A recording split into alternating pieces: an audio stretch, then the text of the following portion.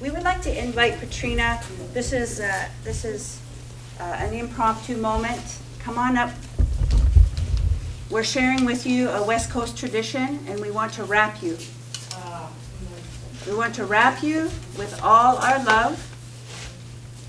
We want to wrap you with all our kindness and all our respect, because you have been the research lead at the community level, and without your involvement, the ripples would have stopped short.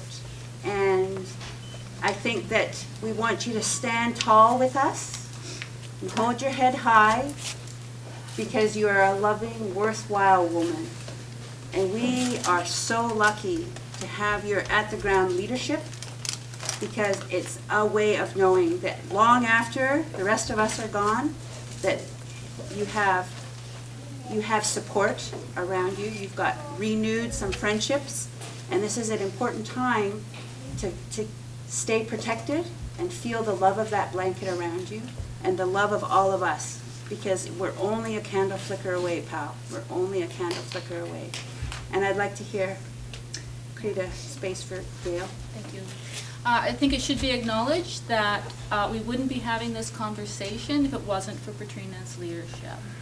I thank Petrina for bringing me home so that I can share gifts that I bring gladly.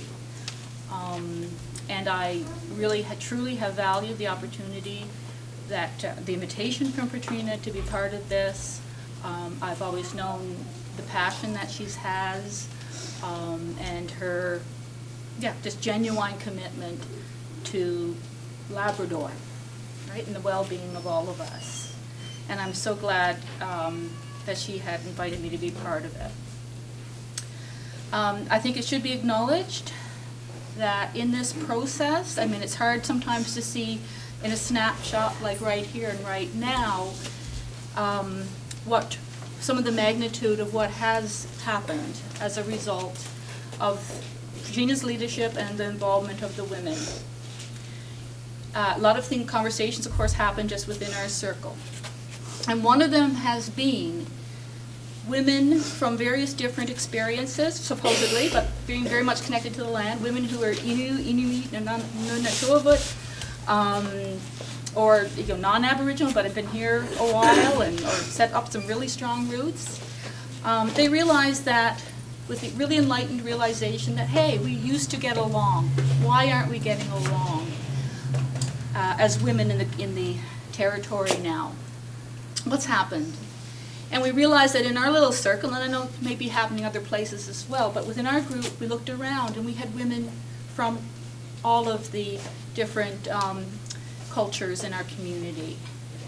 And I know, I'm not here all the time, but I know that has been so rare that we see everybody together and sharing an interest and working together. And I know that was Petrina's vision when we started talking about that, and it was so profound to see that happening in this project. So it's important, I think, Petrina, for you to also know that you are so not alone in all of this. And I think the bigger part of that is acknowledging that part of what we're doing here as women in this community, and the work that I've seen, is I've witnessed a lot of risk-taking and a lot of speed bumps and people really being timid and shy. There's a really good, a really good sense that things have been like this for a long time, sort of like not to rock the boat.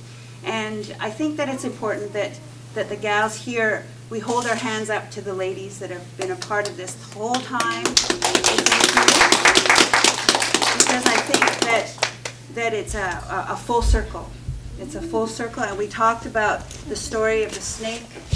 And sometimes we have to shed a skin, but that snake's belly is always on the belly of the earth. And I think the women here have the earth and the big land at the heart of their conversation, and it's vital that we make sure that there's a place for women's voices and that they stand more united, and there's that opportunity there. It's changing the conversation. It's not about making anybody feel bad or putting anybody down for having passion and having care and concern for each other and the land. It's about being participants in the conversation. And I think that the ripples that you've created are part of a larger tsunami of awakening. And I think Louisa said it beautifully yesterday. I think it was a conversation we were having about people waking up from a sleep. And one of the things that we've done here this last year and this year is we've broken through some silence. And sometimes that can be a threat to some folks because people don't like to break that silence. And one of the quotes that you may have ended up with on your bookmark is, "Silence is too high a price to pay for anybody's approval. It will not protect you. Silence will not protect you." So we're all strong women here, and I am so proud of all of you. It's very good. Very good. So I think we have a win. You want to say something? I think the only thing I can say right now is I am who I am because of the women in this room. I am who I am because of Labrador and the land and where I've grown up. And I am who I am because of the women. And it's not a passion for Labrador. It's not a passion for women. It's a passion for what's right. And we as Labrador women have a voice, and we are right, and we have the right to be heard. And I do this I do what I do because of you women, and because you're so fabulous. So thank you. Very good. So thank you for coming today.